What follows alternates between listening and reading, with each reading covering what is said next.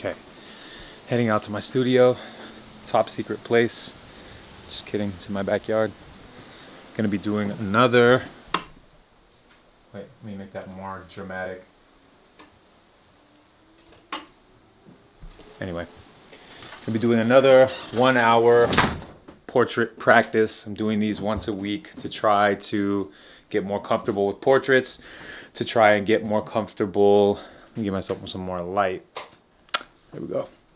To try to get myself more comfortable doing portraits, doing them in a timely manner, finding out what it is that slows me down when I do portraits, and that way I can improve on those things. So a lot of times I've noticed, like, it's the initial setup, like the proportions. So I don't do a full drawing, but I'll give myself some small measurements to have an idea, like here are the eyes, here's this, here's that. And I've noticed a lot of times I'm spending half an hour fixing that stuff. So I'm trying to study up, learning about some processes of artists to processes. Is it processes or processes? I don't know. Anyway, this practice is for me to start getting more comfortable with portraits, going in, and the 1 hour, I still finish the portrait, but the 1 hour is to just, again, identify how much I can get done in an hour. And it kind of teaches me what areas that I'm comfortable with that I move quickly on, and what areas I need more work on. So that's what I'm going to be doing. Today's portrait is of the Prince, Mr. Purple Rain. So I'll go over kind of my process. I'll do a double shot. What is it called? God, I'm such a rookie with this stuff. Picture in picture, and I'll have the photo of Prince, and then I'll have me doing the portrait. Obviously sped up. I'm not going to make you watch a full hour. And then after the hour is done, I'll go over sort of where I'm at, what I think I did well, what I, kind of self-critique, and then I'll finish it and do it, do it justice and put all the finishing details on. And then I can kind of get an idea, okay, how much more time did I need to finish? It's just something I'm doing. I've actually had a ton of fun doing it so far. It's been super helpful, and maybe you can learn something along the way. Let's get started.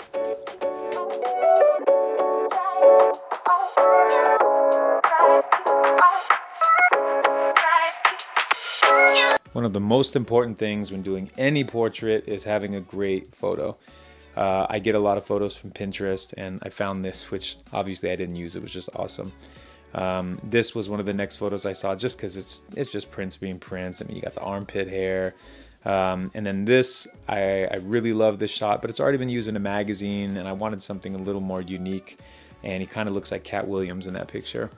So I found this one, which is an older photo. He's a little bit younger at the time, but it's just such a great shot. I love that it's off-centered. I love that he's got the little curl and everything, and just that Prince gaze or that glare that he's got. So winner, winner. Okay, so we've got the reference photo, the canvas is ready to go, we've got all the supplies. I already prepped this with gesso.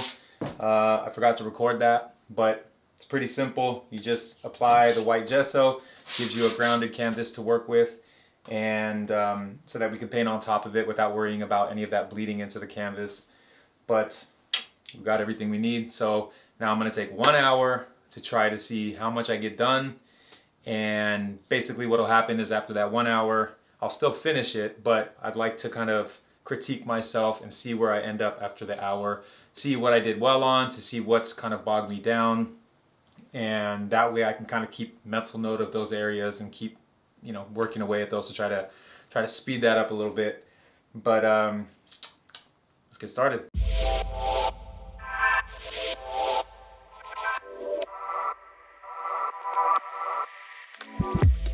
So starting off, I'm just going to be marking the locations for the face.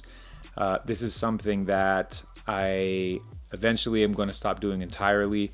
I try not to do a detailed underdrawing. I want to get to the point where I don't even have to do this, but I'll use a tape measure or a ruler just to make sure I have the proportions of the eye, the difference between the eye and the nose and the lips, just because it saves me so much time if I do things incorrectly, because I have to go back in and fix it. So that's something that I'm doing now, but hope to not have to do in the future. as I go in, the first stages of each portrait, I go in and put in the darker values first, the eye shapes, some of the shadows, just so that I have kind of the placing of where those are going to be. And then from there, I'll just be going pretty much dark to light. So all of the darker values, so in this case, the darker grays are going in first. Some of the blocking just with the hair and the eyebrows and stuff like that. A lot of it is going to get moved around, but this gives you a good starting point to kind of know where, again, the darker values are. And then over time, you'll start to layer on top of that with some of the lighter grays and getting close to white and things of that nature. Because you always go dark to light when you're doing something like this.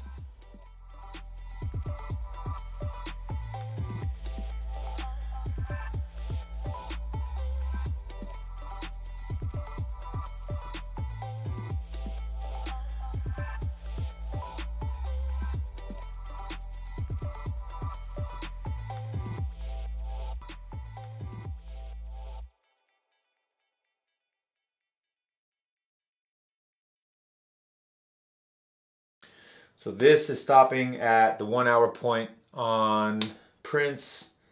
I'm actually pretty happy with how this has gone so far for a few reasons. I typically struggle with keeping certain things proportionally correct. So for example, these eyes aren't flat. There's a slight angle to them. And with stuff like that, if you mess that up, it kind of throws off all the other dimensions of the face, because if that's at an angle but the nose is flat or the nose isn't lined up with that, then it just looks out of whack.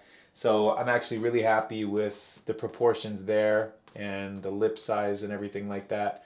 The one big issue that I had was I had the lips too big. So he's kind of got a tight, not a pout, but it's kind of just outside of his nostrils, and I just have it too wide. I mean, that even needs to come in right there too. But all in all, the shape, the height of that is correct. Another thing that I probably have to adjust, I haven't checked yet, is the face shape here. Obviously there's still a lot of work to be done, probably another hour and a half or so I can finish this up. At the end, I'll be finishing it with a purple I have to do purple, it's Prince. So I'm going to be doing a purple, sort of a gradient. It's going to go light to dark, that I think will look really cool, but the rest of it will stay black and white. And yeah, so again, probably another hour and a half, and I'll finish it tomorrow.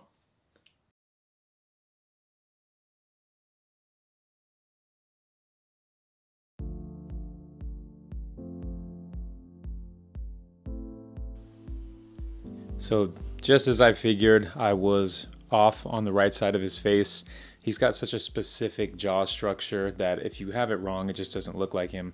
So right in the beginning when I resumed, I had to go in and fix that. And then as you can see, I just sort of continue to change the grays. I just wasn't happy with it. In the beginning, it looked too dark. And I switched it like 4 different times, and this was the biggest mistake I think on this portrait, was not just identifying my values and sticking to them from the beginning. One of the interesting things about this one was that I didn't quite feel comfortable, or I didn't feel like it really looked like him until I got to the eyes. He has such a specific gaze and eye shape, and he's got a little bit of the makeup and things of that nature, so it wasn't until I started going in and actually putting the details in those eyes that I feel like it really started to take shape and actually look like him. Up next, I'm just creating the purple for the background. So I'm just using ultramarine, that's a tough word, blue and cadmium red, just to create purple. And there'll be 3 different shades. So I'll have this nice darker shade first, and then I'll go in and sort of do a gradient, dark to light, with the 3 different shades. You probably notice I don't have any ears and the hair is not done. The reason I go in and put the ears after is in the past when I've done the ears and all the details of the hair first, it's almost guaranteed that I'll go in and mess it up somehow and accidentally paint over the ear, and then I have to fix it anyway. So a lot of the times I just leave those off now and go in and do those as like the very last thing. Prince is such an iconic figure, and his hair is so amazing and all that. So putting in these final details and these last touches, it just sort of solidified it, and you're just like, boom, there's Prince.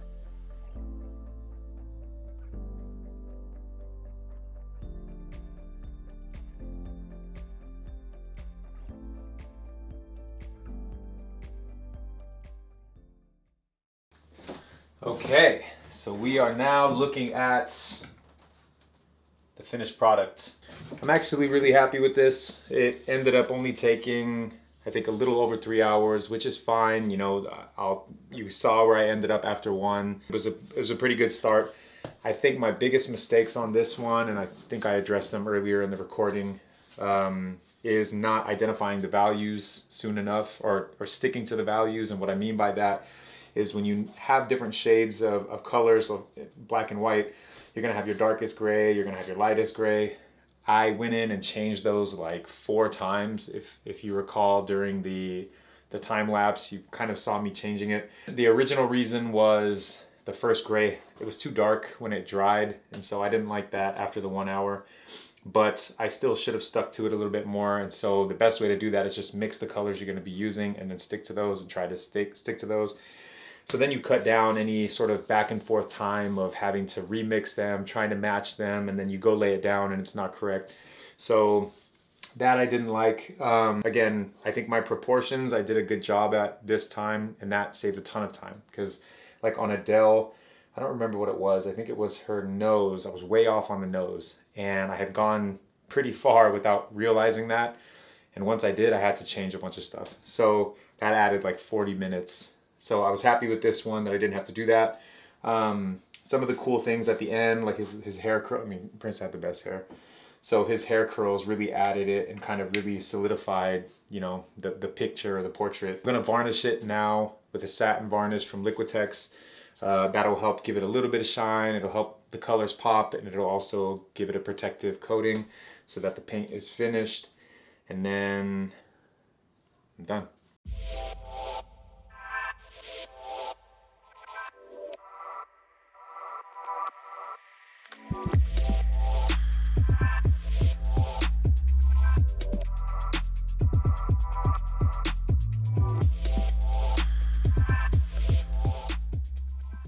That is done. Well, for now, it's gonna take a couple hours to dry, so I'll come back and check on it, see how it looks, and then that's pretty much the finishing touch, and we'll see how that looks in a couple hours. Okay, should be all dry now. Let's go see how this turned out.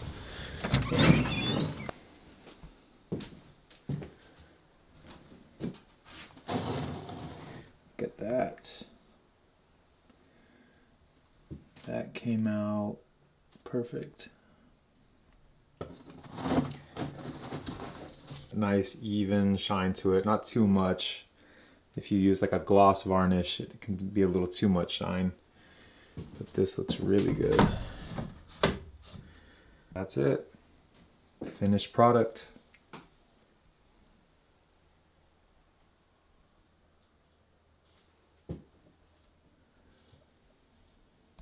So this is the finished.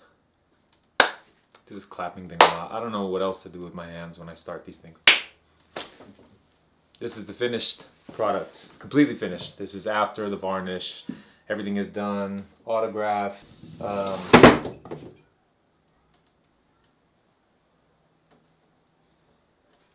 This was actually a really good practice session. This is the whole point of doing these. I know exactly what I got hung up on. Some branding.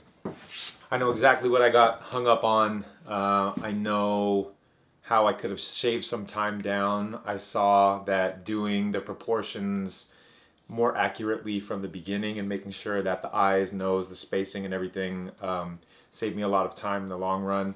So yeah, I'm happy about it, because that was the whole point, and that is the whole point of me doing these, and I am going to be doing these regularly. I'm trying to do these once a week. I don't know if I'll do a YouTube video once a week of these, but I'll at least be doing these portraits once a week.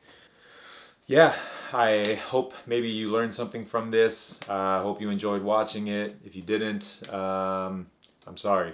Yeah, thanks for watching, and I'll be doing more of these more often, so make sure to tune in.